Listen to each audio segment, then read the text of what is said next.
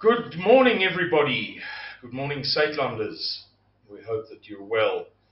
This is just a quick update on the coronavirus. I want to reiterate what we've already said previously.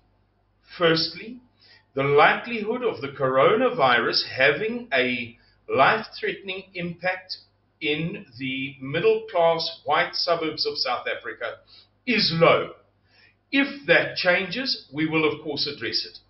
For now, we urge people not to panic. Far more importantly,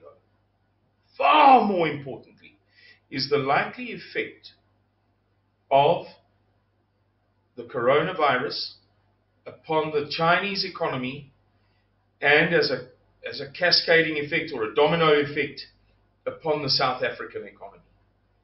There is a very, very, very strong likelihood that this year, South Africa's commodity-driven economy, an economy that depends completely upon injections of foreign money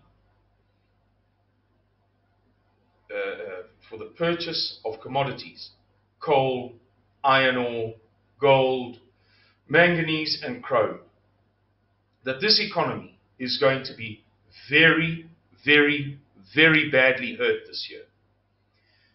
We urge not panic. We urge almost smugness. Be smug about it. Console yourselves with the idea that you are amongst the most well-prepared people in South Africa, Saitlanders. That you are likely to be less hurt than anybody else. Don't panic, but be aware that there is a profound and large, huge, specific threat to all of us in South Africa in the year that lies ahead of us.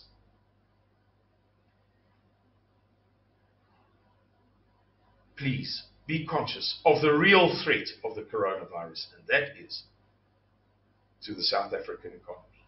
Thank you. Bye-bye.